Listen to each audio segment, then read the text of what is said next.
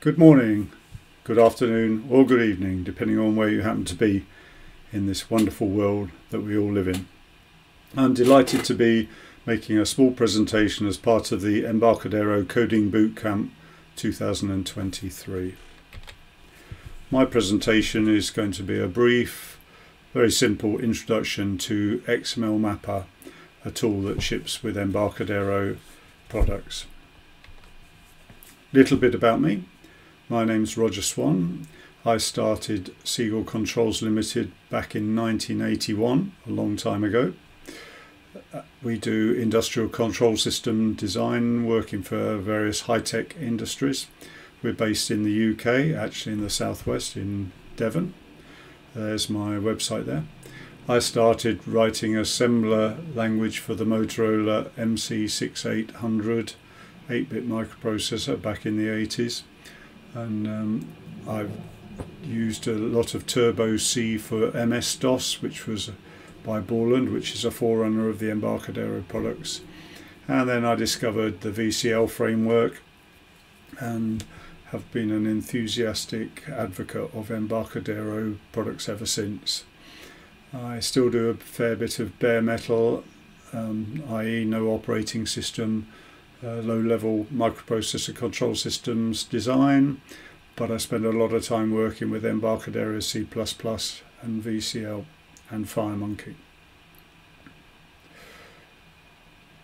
I can't believe that my presentation will be so dull that you have spare time, but if you're interested and your mind is wandering, you might wonder why I called the company Seagull. Okay, we're going to talk about the tool XML Mapper. We're going to discuss what it's designed to do, and also, as a way of emphasizing this, what it definitely doesn't do.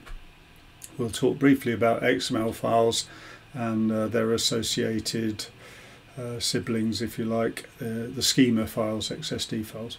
We'll talk about creating a transform, and then we'll use that transform to import data using a very simple example.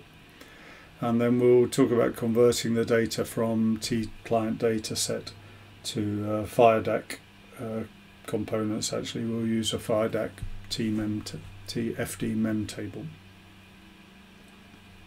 Don't worry if you don't understand some of these terms now. That's the point of the demonstration. Hopefully you'll understand them all by the time we get through. Okay, so XML Mapper is an Embarcadero IDE plugin.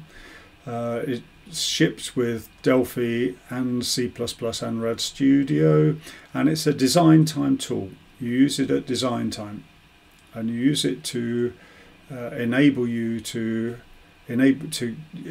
applications that you're going to build to work conveniently with data in an XML format.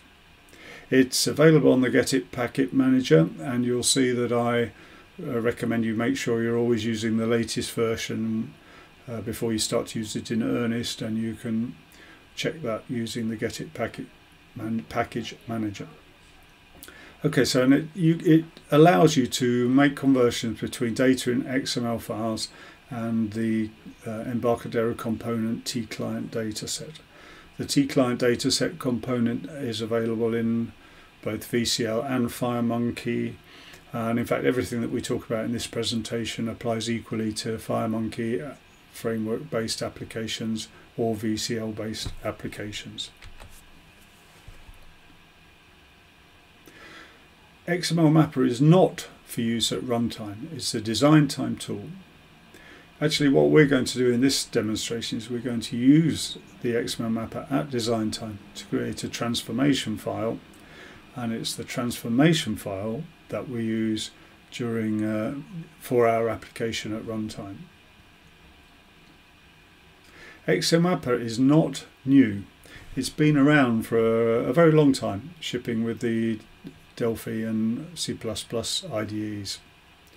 And unfortunately, it's not especially well documented, and that particularly applies to those of us using the modern recommended technology of FireDAC for our database applications. Because XML Mapper was developed well before FireDAC was released. None of the documentation refers to using it with FireDAC. However, it's very easy to convert from data in the T-client dataset to, or at least to, not to convert, but to move it across to FireDAC components, and I will show you an example of that in this presentation. So we're going to use XML Mapper to create this transformation file at design time. And it's the transformation file, as I've said, that we will use at runtime. We can also use the XML Mapper tool to check the transformation file, and you'll see that we can actually load in genuine XML file data and confirm that the transformation file is doing what we expect.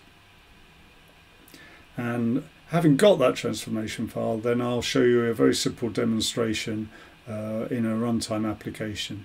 And that demonstration will be VCL based and written in C++, but there's only a very small number of lines of code in C++, so any Delphi users will be able to look over my shoulder and see exactly what's going on. And I remind you also that that equally we could have used FireMonkey rather than VCL for this demonstration.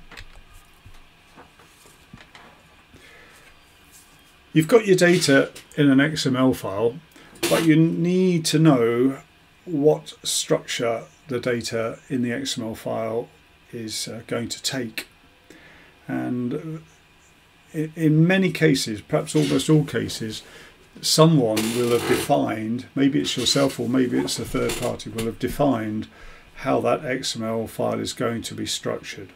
And the most common way of doing that is to use a schema file, which typically has the extension XSD. So if you take the example I've already referred to of a country's electronic invoicing, the country will have very accurately specified exactly the structure of an XML electronic invoice, and they will do that by supplying a schema file. The schema file doesn't contain any data, it just contains information about fields that will be in an XML file that complies with the schema. And it will also tell you about fields that are optional.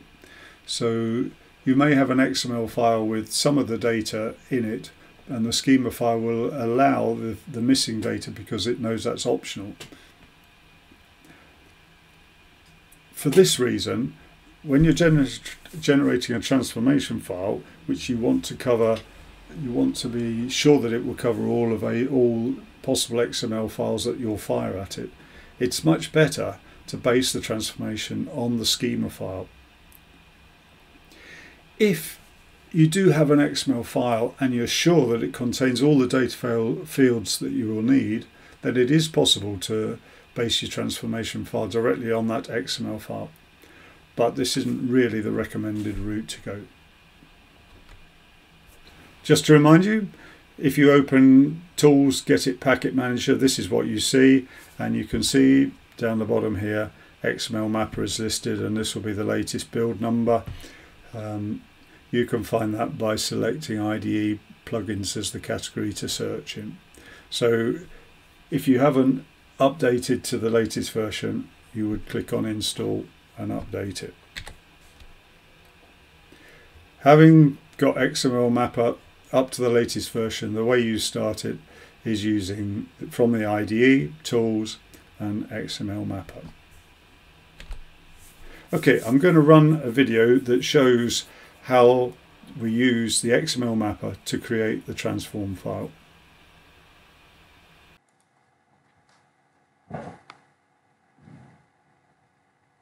This is XML Mapper as it starts. If you go to Help, About, you can see the version number displayed, and it's wise to check that this is the same version as the latest available in the Get It Packet Manager. We're going to create a transform file based on an existing XML schema file, which will typically be available from wherever you're getting the XML data from. So I go File, Open. I select schema files down here and navigate to the schema file that I wish to open.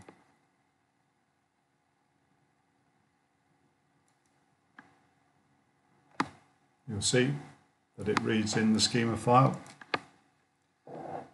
And over on the left-hand pane has two tabs. On the schema view, you can see a tree view of the schema file that we've just read in. On the document view, you have a tree view of the XML file that the schema represents.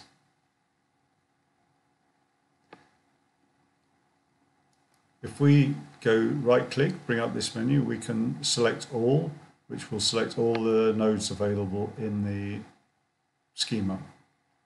Or we can use these two options to select individual sets of nodes or an individual item. The most common is that you need all the data that's going to be available to you. So we'll do select all. And it's populated this central pane with the nodes that we've selected.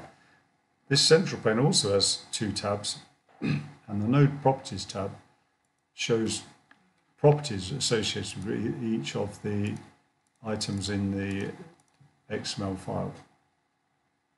So I'm just going to change a couple of these properties because these are all string variables in the sample I've chosen, and the default length is a bit small, so I'm going to change this from 31 to 50. And I'm going to do that for each of the string variables. So I'm selecting them over the left here and then editing it. Remember, I'm using the node properties tab of this central pane.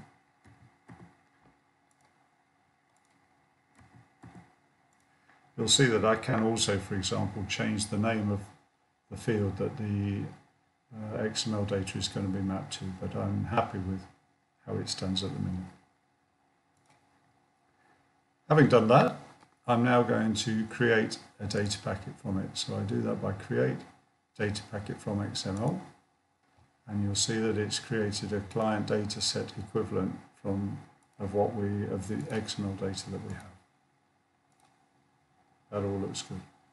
You'll see that these field names it's got here may look a little bit confusing. POIT, title, but that's actually the first two characters of the nested data that we have here, or of the hierarchy data, I should use the right term, that we have here. So POIT is here, POIT, and BOIT for books items is here. And if you wanted to, you could change the length of the abbreviation that it uses using this setting here. Having got an equivalent client dataset, the next thing I can do is create a transform, which is a way of specifying the way it's translating from the XML data that will be coming into a client dataset. I can do that up here, but I can also use this button, create and test transformation, which brings up a little test screen, and you can see here we have the data presented as a database record, and the column titles reflect those that we saw over here. Name, POIT title. And because there's no data file at the minute, it's populated this with just a simple test data of ABC for the strings. We can in fact open an existing XML file to test our transformation, so I'm going to do that.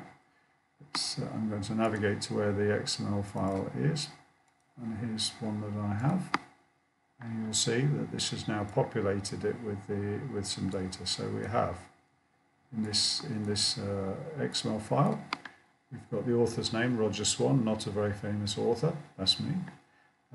A post title, which is XML mapper is good, and the summary of the post contents tells me that it still needs writing. And a book title, Introduction to XML Mapper, and a ISBN number associated with that book. So that all looks like it's working nicely. So now I'm going to save that transform file, and later on I'm going to use that in my application. So I do that by save, transformation, and navigate to where I want to save it. And here's the file that I want to save. Okay.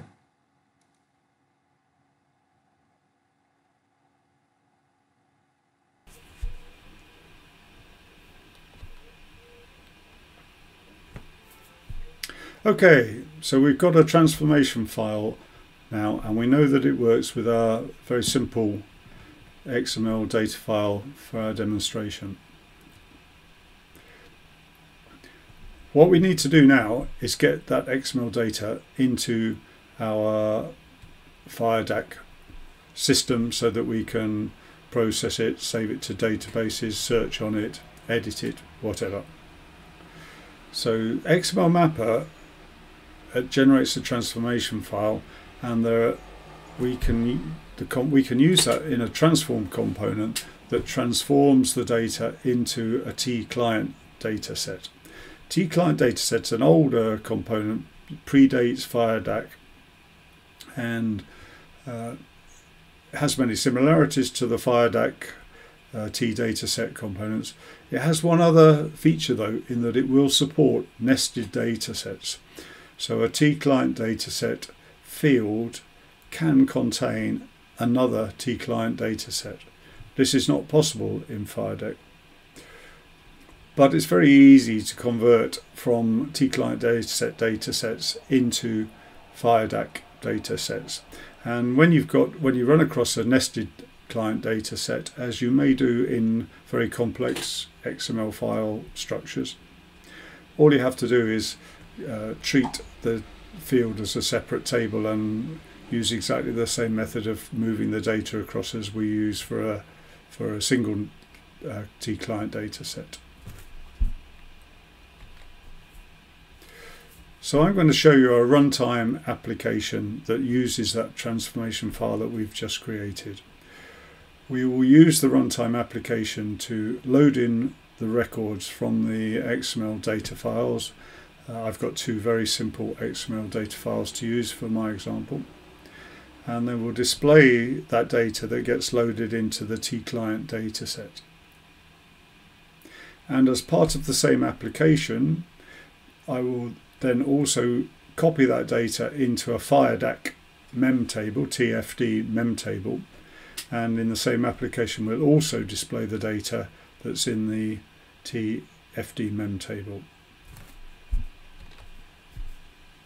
I think before we talk about how we do it, it makes good sense to see the simple application in action. So I'm going to run a video that shows just that.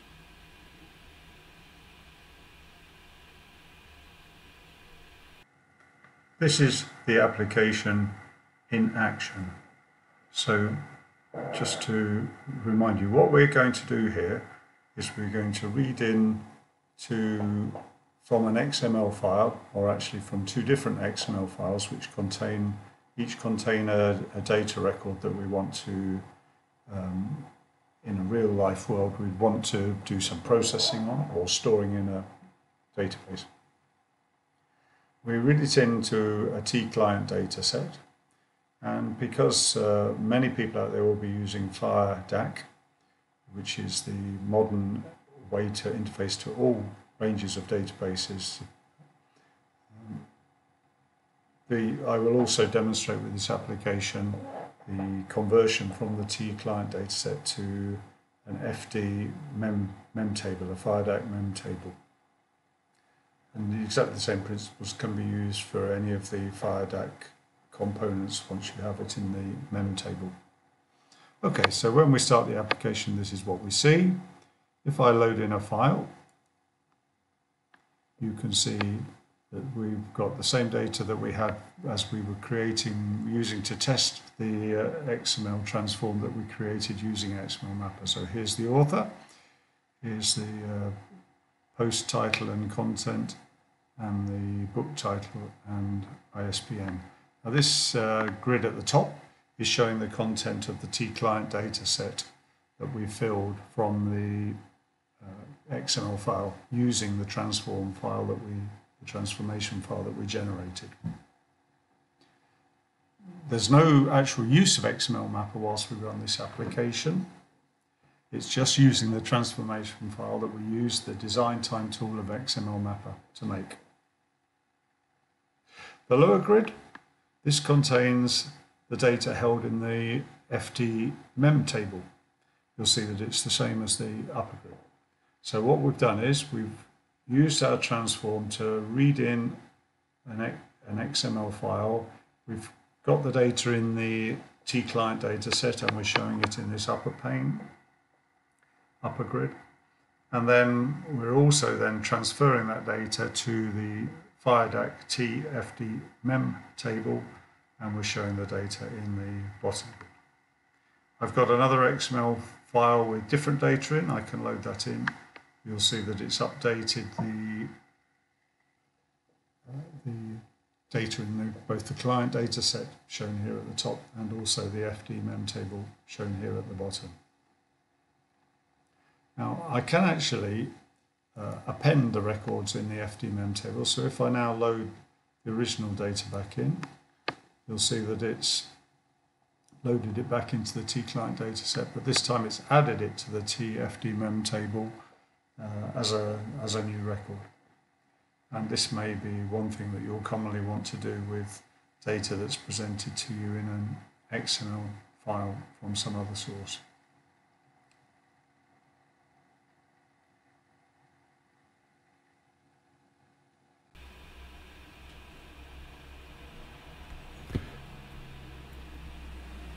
Okay, so you've seen the application in action. Let's have a look at how we achieve that result. So here's the design time view of the main form, the only form in the application. The components along the middle here are all Embarcadero standard components used for data manipulation. So there's a XML transform component, and that does the job of converting data in an XML file into a format ready for the client data set. That XML transform file component uses the XML transform file that we generated at design time using XML mapper. That passes its data into a T-client data set, and then we display, as we saw, the data in the T-client data set in this upper DB grid. And to do that, we link the T-client data set to a data source component, and we link the grid to the data source.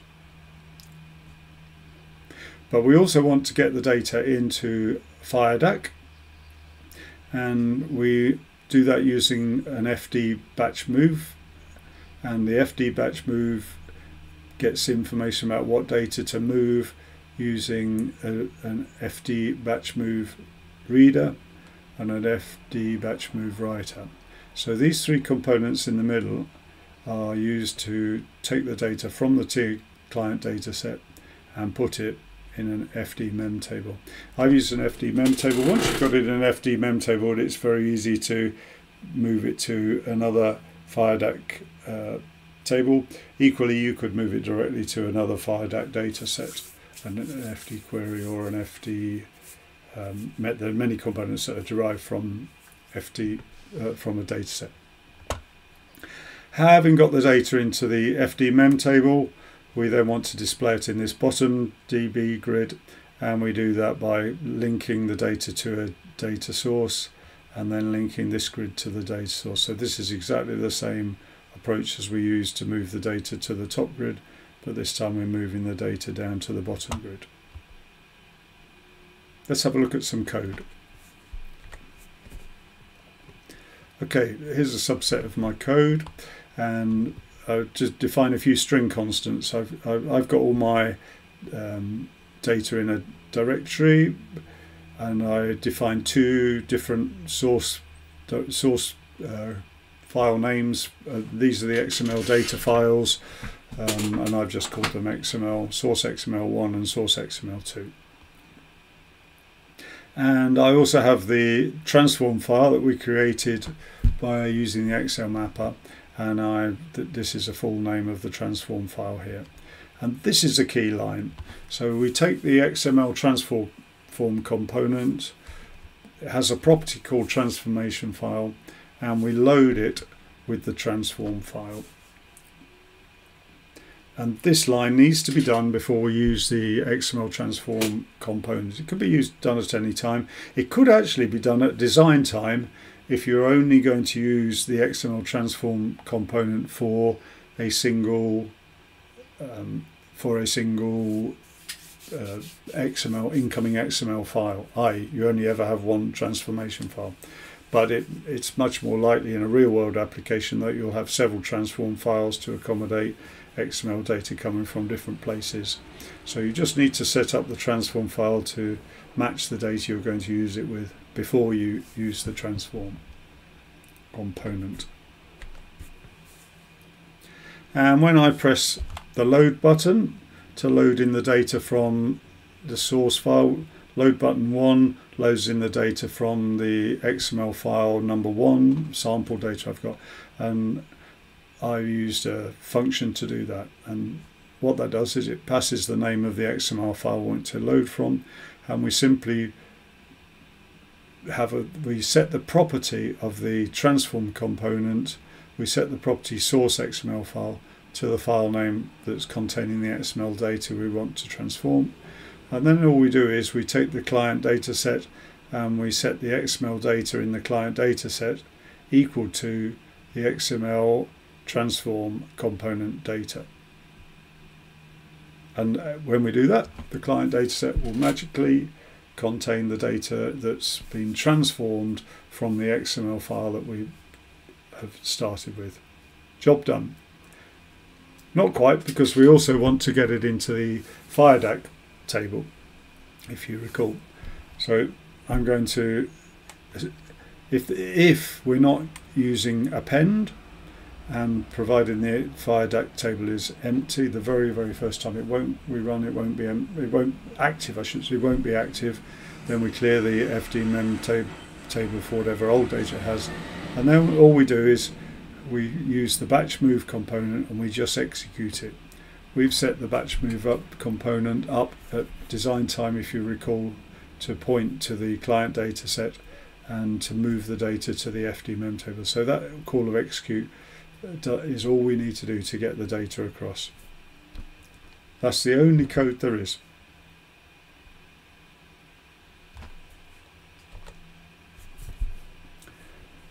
So I'll just go through how we set some of these components up. So when you click on a component in the VCL IDE, you have an object inspector visible, and that's where you set properties and indeed assign events to the components. So on this screen I've snapshotted the object inspectors for the components that we're talking about. So this is the bit that updates the top grid. So we need to take the data from the T-client data set and we need to get it into display it in this top grid. So for the data source 1 component, all we do is we set the data set for the data source 1 component to our client data set. That links the data source to the client data set. All the other settings are their default settings. And for the DB grid 1, which is the actual display component up here, all we have to do is set the data source to our data source 1 component. That links the DB grid to data source 1. So with these, and all the other settings are left at their default settings. So by just setting those two values at design time, we provide this link, and the data in the client data set is magically displayed in this grid. Now we'll talk about the 3 components that move the data or copy the data from the client data set into the FDMEM table. So that's these 3 components across the middle. So the dataset reader, all we have to do for that is set up link it to the client data set. So we make a link between these 2 components by setting the dataset property of the dataset reader to client dataset 1. The FD batch move, all we have to do here to set up is to set the reader to the dataset reader and to set the writer, which is where the data is going to be moved to the dataset writer. The rest of the values here are left at default values. And then for the dataset writer, we make the final link between the dataset writer and the FDMEM table by setting the dataset to FDMEM table here. So these design properties here make a link between the client dataset and the reader, between the reader and the batch move component, the batch move component and the dataset writer, and then finally the dataset writer to the FDMEM table. So you'll recall that all we do in the code to effect this moving of data from client dataset to FDMEM table is called the execute method of this FD batch move component, and all these design time settings ensure that that simple one line of code is all we need to do to move the data across. It's the kind of thing that makes you realize FireDAC's really good. And finally, we need to display the data in the FDMEM table onto this grid, and this is exactly the same mechanism as we use to get the data onto the top grid. It's doing the same job. So for the data source 2, all we do is we set the data set that it's linked to the FDMEM table, and for the DB grid all we do is set the data source to data source 2. So that forms the link for the data moving in this direction to the display component.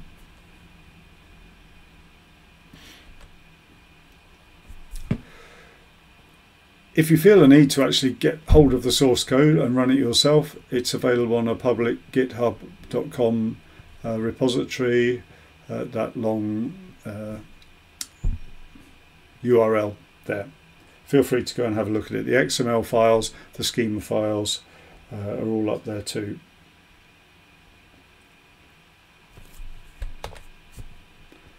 Okay, if anybody was wondering, it's called Seagull. It's logic spelt backwards, so there we go. And I never mentioned it before, tried to keep it under covers, but when I'm not programming, my other hobby is playing the French horn, and there's a picture of me playing my natural horn. Great, I really appreciate you taking the time to watch the presentation. I hope it's given you a feel for what XML Mapper can and can't do, and I hope it's shown you how easy it is to get from T-client dataset components into the FireDAC framework. There's loads of other good stuff in the Coding Bootcamp 2023, so make sure you keep watching my colleagues' other videos, and yep, that says it all. Thanks for watching.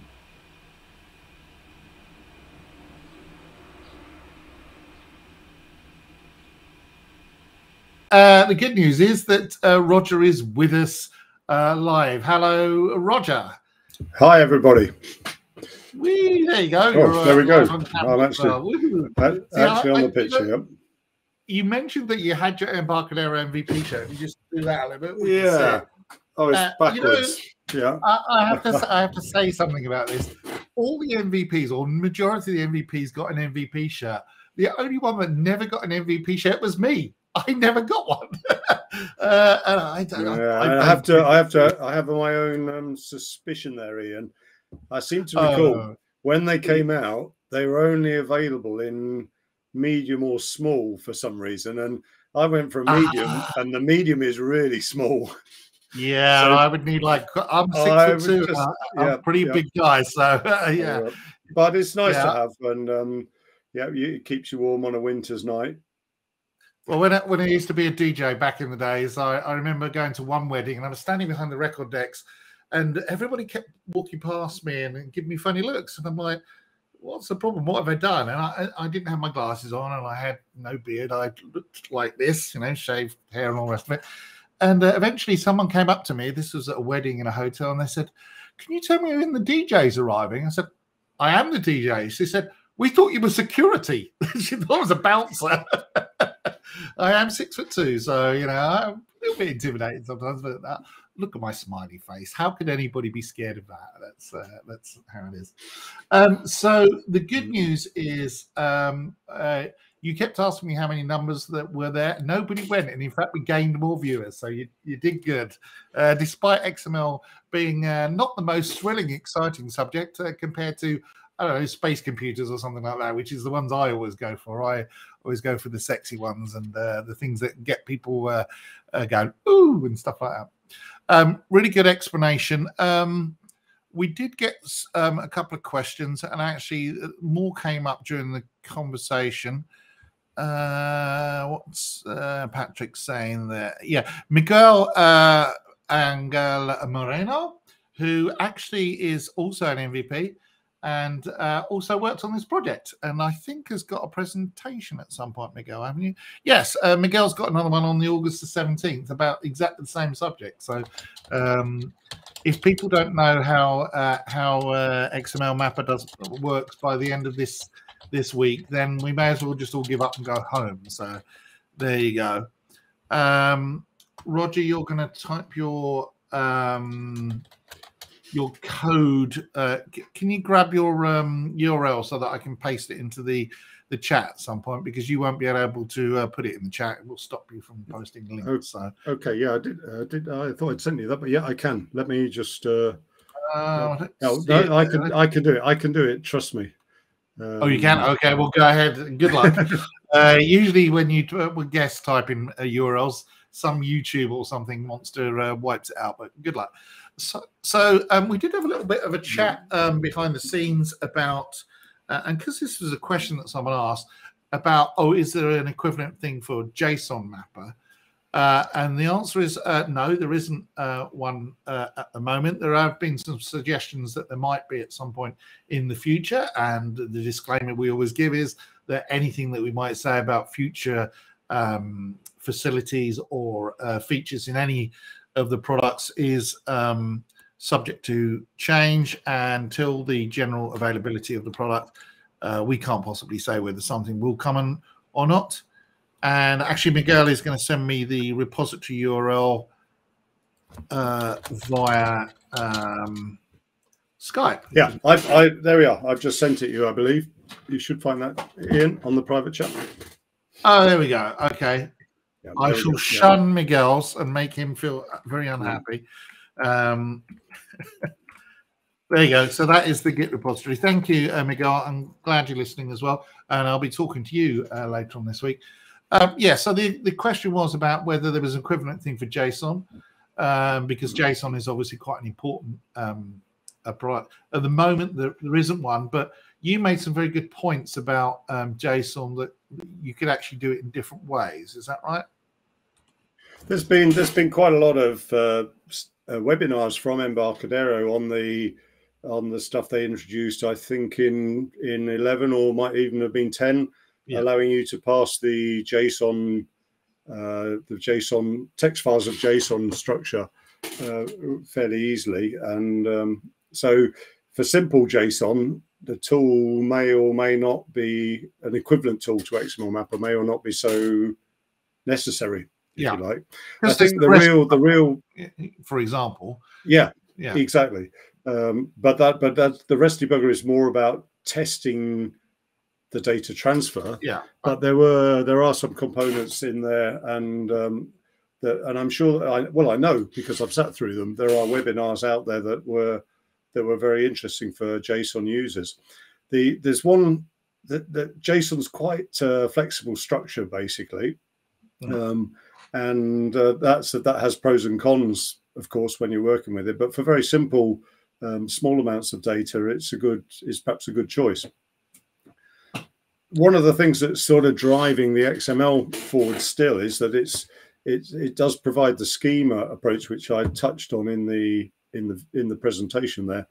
And the schema is a formal way that's very accurately defined the structure of a schema that specifies exactly what the data in the corresponding XML file can contain, and also what it can't contain. Because if it contains anything that's not in the schema, the jargon term is it's not compliant, but therefore your software is entitled to not handle it very well. Even, I mean, it would be nice if it doesn't fall over, but you certainly not handle the data that's in there if the schema doesn't specify it. So one area that where that's employed is this electronic invoicing. Many governments in the in the world. Actually, strangely enough, it's further advanced in some of the Latin American countries than some of the European ones and the States. But the governments are producing schemas that are very complex documents, because they cover all sorts of possibilities that an electronic invoice can have. And it's getting to the point where if you want to work for the government, you have to submit your invoice according to that schema. Well, if you haven't got the ability to do that, you're not going to get the job, or you might get the job, but you won't be able to charge for it. Well, that's the type of application where the XML mapper does come into its own. Well, Helios, which is, I've just put up a question, or not a question, but more a comment, really. Helios says that in fact is a very nice and useful presentation. Thank you, Roger. And they then follow it up to say, actually, it's something they've needed for years. And I think this is the point, that XML is one of those things where you go, oh, it's data and it's. But actually, the thing about being a developer is that you spend an awful lot of time playing around with things that are not terribly exciting. I mean, user interfaces and things that go whoosh and click and bang and pop are all very exciting. But the reality is, as a software developer, the majority of your time is spent converting data, processing data, reading it, writing it, and updating it. So whilst it may not be the most glamorous thing in the world compared to some graphics library or a sound generation library playing the sounds of a natural French horn, for example, which are the sonorous tones is what I'm looking for. It is actually key, as you say, to many places, and particularly in Latin America. And we have a very strong following in Brazil, for example, extremely strong. They're like one of the biggest regions in the world. Japanese are also very strong, oddly enough. And I don't know, it's something to do with the way they historically promoted the product. But Latin America, very definitely a very strong showing there. And yes, that is something that they come across. Okay, Helios, it's nice of you to make your kind comment. Just one thing I would say is that something I needed for years is your statement. But actually, as I pointed out in the presentation, it has been around for years. It just hasn't had much publicity, and it's tucked away in the tools menu where you might not think of looking. It's been the Cinderella tool of the product. Yes. That's what it is. There's a few of them around. A little bit.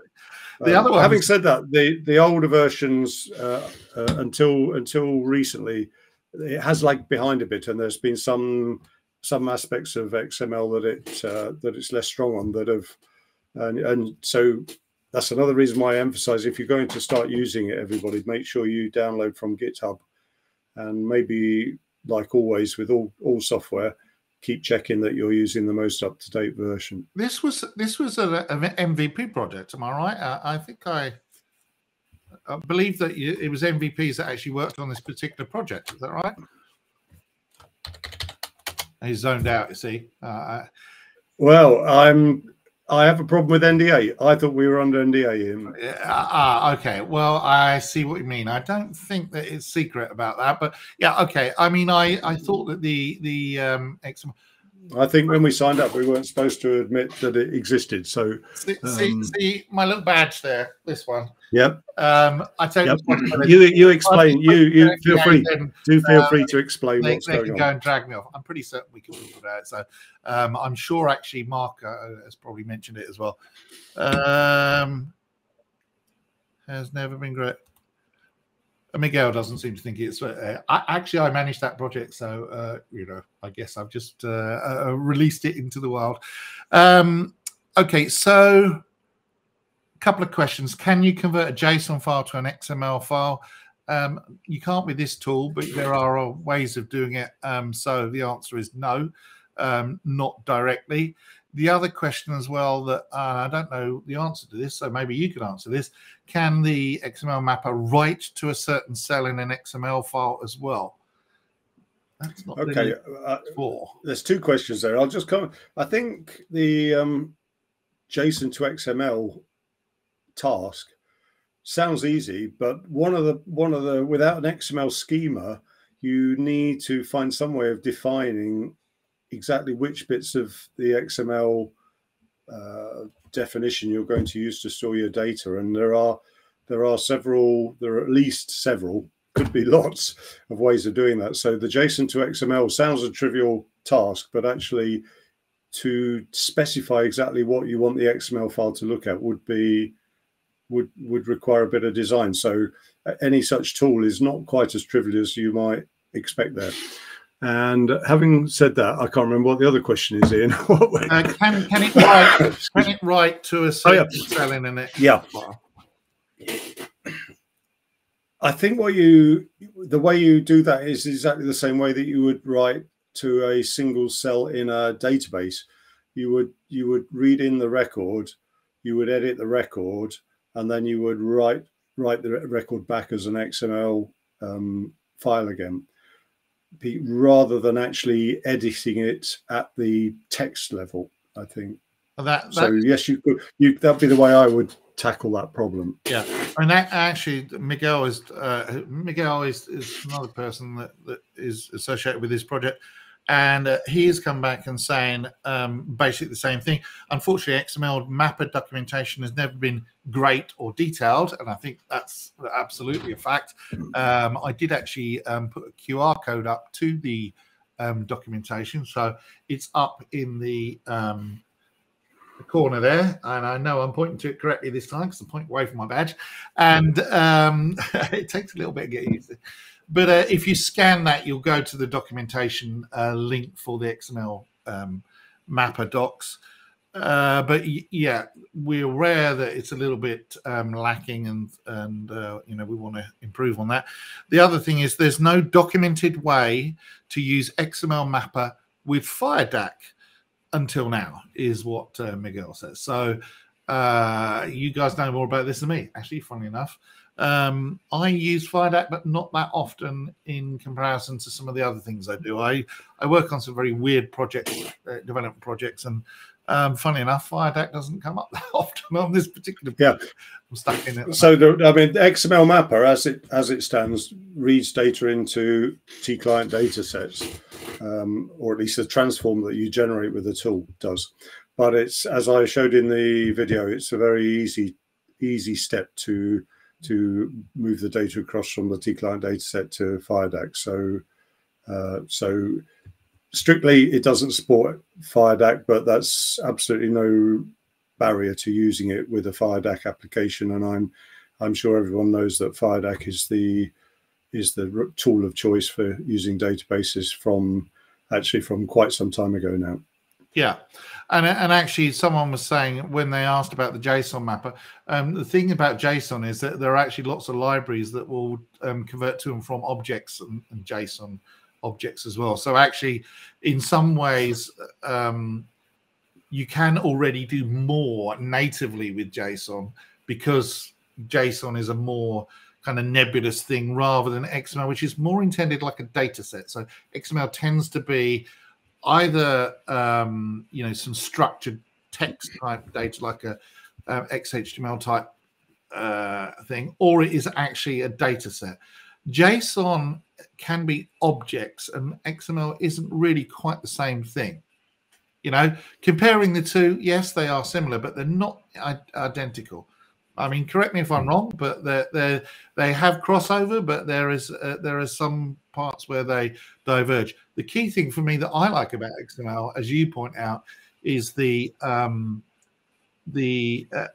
mapping and the fact that you've got this document that documents the XML. That's probably the layman's way of saying it.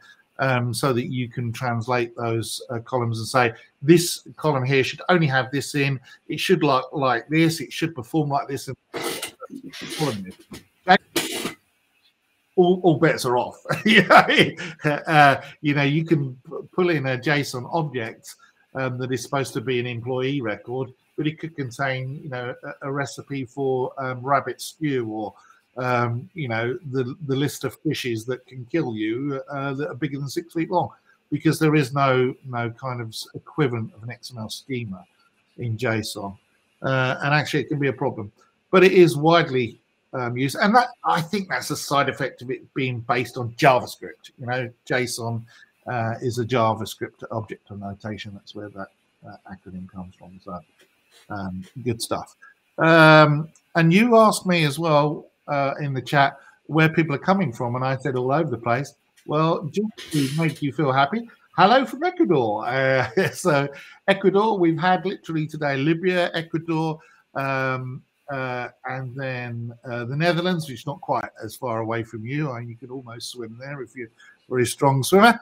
Where are you based? You're based in England. We're in the southwest of England, a lovely part of the world. Oh, so you don't want to swim to the Netherlands then, because that's actually quite a distance from you. You'd have to go around the bottom and around. But I'm a London. It's quite a busy. That's quite a busy shipping lane to swim across. I stick to Oh, see, we'll start going all British, and everyone will freak out if we start talking. I was born in South London. Actually, I was born in Woolwich. So you know, when people start, I live in Dallas now. I'm married to an American. I'm an American citizen, but as you can tell by my accent, after 14 years, I still haven't lost it. I still sound relatively British. I occasionally slip up and say a few American things, but it's fun.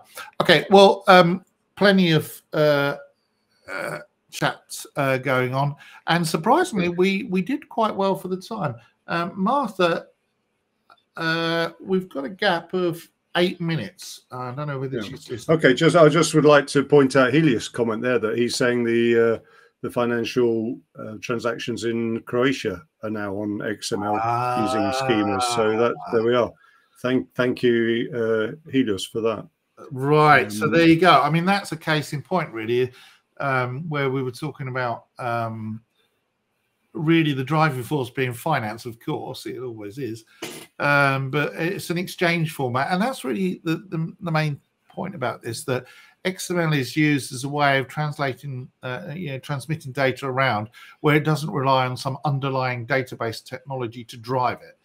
You know, if you were to store all this information in a MySQL database, for example, you would need another MySQL database, probably of the same version or similar version, with, you know, all sorts of other settings to be correct, so that it's using, say, the same language settings. Otherwise, you know, when you read your MySQL data in, you'll get weird characters appearing if it's come from Japan or something like that. Whereas XML ensures that the data between the two is, first of all, easily transmittable. You can even zip it up and email it if it's small enough.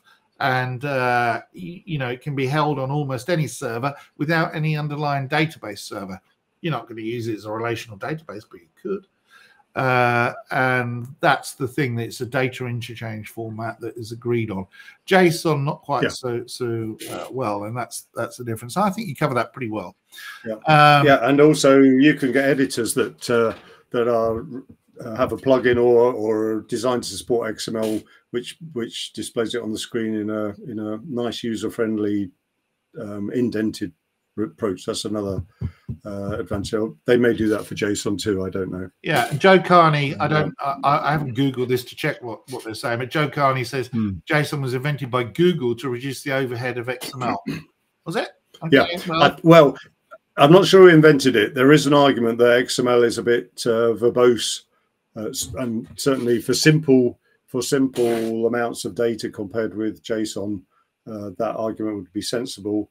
These days, with ever-increasing bandwidth, it's arguably less important. So, yeah. And are all of the FD components discussed and presented available in the Pro version?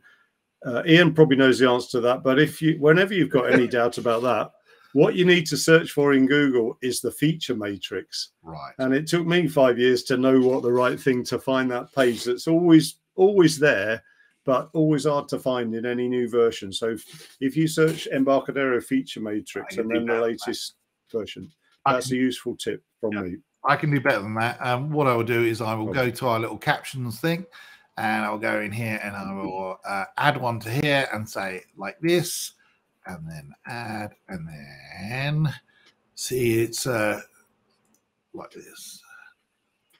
And there's your feature matrix. So if you go to that URL, then you will get the feature matrix. The answer is that the Pro version does do local databases. Are these are these FireDAC components that can do this? I honestly don't know the answer to that question, but the feature matrix does talk about FireDAC components being available in the Pro version, but they are only for local database connectivity, not client server. Now, the question is whether someone somewhere has decided that being able to handle XML is a client server function. I actually don't know is the answer. So go on the feature matrix and look it up, and then come and let me know is the answer. But it generally, you know, the Pro version is very capable, and you know, it's not like a crippled version. It's an appropriate version for certain people's level of connectivity requirements and things like that. But once you start looking at big client-server databases, or even medium or small client-server databases, then that's when you need to be looking at the enterprise version, and you've got everything you need with the enterprise version. Architecture's even further on from that because it's got modeling support, I think, and a few other things as well that I would personally not use. So there you go. So we're doing well, Roger. We thought we would have bags of time left over, but actually we've only got 2 minutes left. So we've done very well, I think.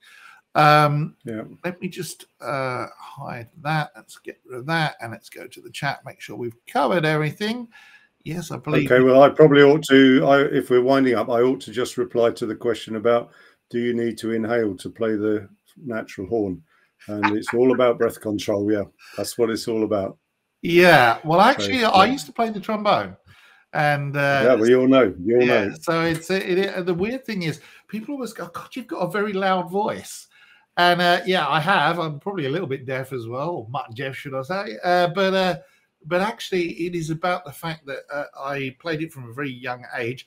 And one of the exercises that you have to do for playing a brass instrument, as I'm sure you know, Roger, is about controlling diaphragm and being able to expel air in a way that's controlled and forceful. Plus, you know, I've been a DJ and, you know, voice actor and a few other things as well. So I project anyway. But I think I personally blame the trombone. That's my. I'm sticking with that because it's the same thing. You've got this slide, and it's not. You know, there's no little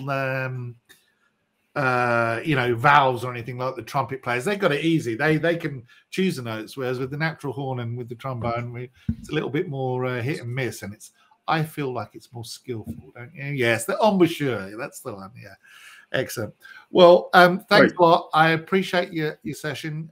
Very helpful, and I like the map behind you as well, which I always comment on when I see it. And I'll be talking to you soon. But now we're going to go on to the next session. Don't worry, don't panic, Martha. But I'll say goodbye to Roger. Thanks very much.